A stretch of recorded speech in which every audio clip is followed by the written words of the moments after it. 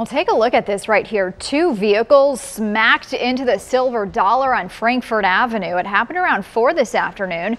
You can see two cars right into the building. The utility pole was knocked out, glass shattered, and some bricks banged up. LMPD said the two vehicles collided and then hit the silver dollar. The drivers of both cars complained of pain, but nobody went to the hospital. No one inside the silver dollar was hurt, but the general manager thought something else had happened.